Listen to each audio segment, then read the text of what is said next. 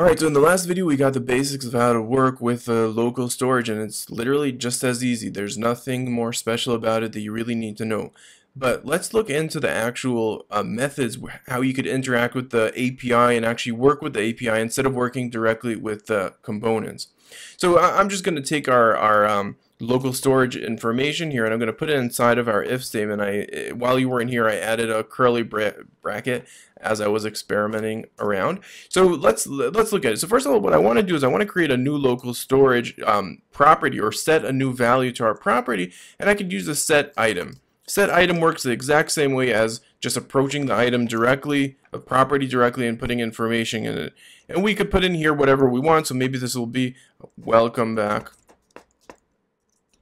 Ben, because now we know that Ben is there, let's say.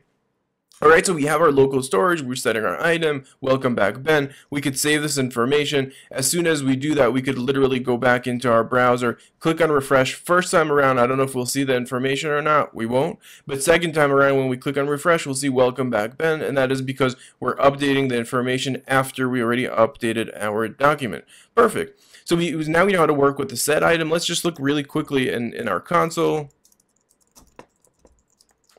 And we're going to do the same thing for getting the information. So this time around, local storage, get item.